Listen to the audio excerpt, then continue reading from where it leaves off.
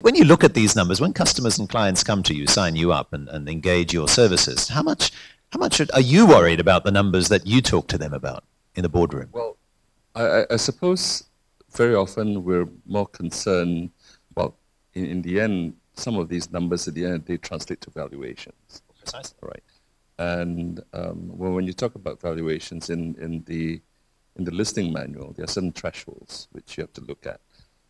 Because if you cross certain thresholds, you become a mining oil and gas company, and then a whole slew of other regulations will come into play.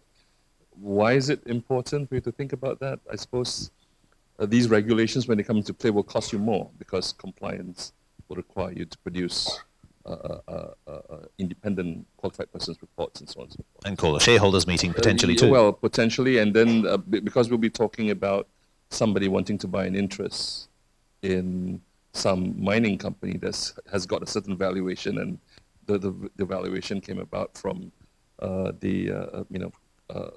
fantastic figures that are coming up from somewhere else, like what Mark has just said. So, yes, I think sometimes when we come across these numbers, we would be concerned over a number of things about where the thresholds are. And sometimes, if you look at the Singapore landscape, particularly on the stock exchange, there are not exactly that many specialized mining companies. So at the end of the day, you suddenly can become a mining company because you bought an interest in a mine. But you may not be a mining company for purposes of the listing manual, right? But comes back to the same point, I suppose, because mining is such a specialized industry. If you just buy even, something very small, maybe 15, 20% into a mining company, and you may not trigger a major acquisition, do you have the requisite professional team within your organization to actually look out for shareholders when it comes to the acquisition itself? Well, they're probably looking to you for that expertise. Well, exactly not, actually. We only deal with the issue of legal compliance. I think we're talking about people who understand the business. We're talking about the team that can run the mine, people who can actually look at the numbers coming up from the mine and tell you whether this is making sense or not. Because, I mean, at the end of the day, if you don't have to comply with the mining, the MOG requirements of the listing manual, potentially you have much less valuation work to do. In other words, you actually may have less due diligence to do. And that's, where it concerns shareholders most. So if you are invested in a company that's investing in a mine, 15, 20%, you have maybe less due diligence, but also greater risk than if it's a company that comes in as an IPO or even an RTO where the core business of the company changes. Yes, I think because the IPO and the RTO is a more deliberate exercise, potentially in most cases of an IPO and an RTO, you will present to shareholders the full complement of the team. Is going to be there, because that's going to be the selling point, actually, more than just the asset itself. But if you're talking about an existing company that's buying into an interest, well, it's going to be a question of whether, in the first place, if no particular approval is required because it's just buying in, then the company may not have the necessary professional expertise to actually manage the mine. And a few seminars ago, we were talking about a New Zealand ladder maker that had bought a coal mine. Do you remember that story? And there was promises of a coal deposit, and they figured, we're a bit bored with ladders, we're going to go into coal mining, and in the end it seems there was nothing in the ground at all. Mark, jump on in here. Is there something of a concern to you when when a company comes to you, maybe they're a property developer or their core business is ladders or something else, where they then say to you, we want your take on this? Do you raise that red flag that, do you guys really know what you're doing?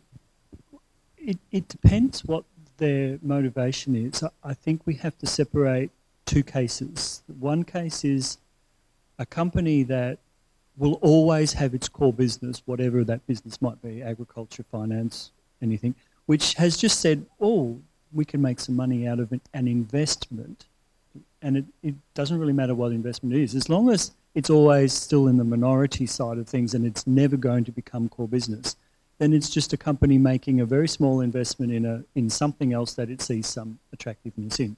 That's a completely different issue compared to a company that is in the agriculture business that wants to, or the ladder making business, that wants to then stop making ladders and become a coal miner. That very much is a very different situation where that company must become knowledgeable in that industry before it makes the investment decisions and goes into it. And that's where it needs the due diligence. And primarily, that's where it needs the knowledge of what are the opportunities and the risks associated with that strategy. And the RTO and the IPO process, that's really formalising that. They need to have done their due diligence a long time before embarking on an IPO or an RTO. The Singapore Exchange rules require certain vigilance and certain compliance, but primarily that's not quite an afterthought, but it's part of the compliance requirements. And if a company's already made the decision to go from making ladders to mining coal, then they should have done a lot more due diligence prior to engaging someone to do an IQPR and an independent valuation report. Absolutely. But fair to say that if you're invested in a company which all of a sudden makes a disclosure to the exchange, we're going to invest in a zinc mine, you should ask some heavy-duty questions, I'm guessing. Well, I think you definitely will have to. I think one of the key considerations we usually would have as advisors is we would usually look at the capitalization of the company to start with, because sometimes we can talk about a minority stake, 10, 20%, looks small enough for many of us, but if at the end of the day 10, 20% requires a consideration to be paid, which forms a very substantial part of the company's capital, or for that matter, cash, if you like, I think it triggers some alarm bells, I think, to investors or shareholders as to whether the company should be going into such a large acquisition, because it may not trigger necessarily the percentage thresholds of a major acquisition requiring shareholders' approval, but it's just the amount of money they might have to spend might be significant.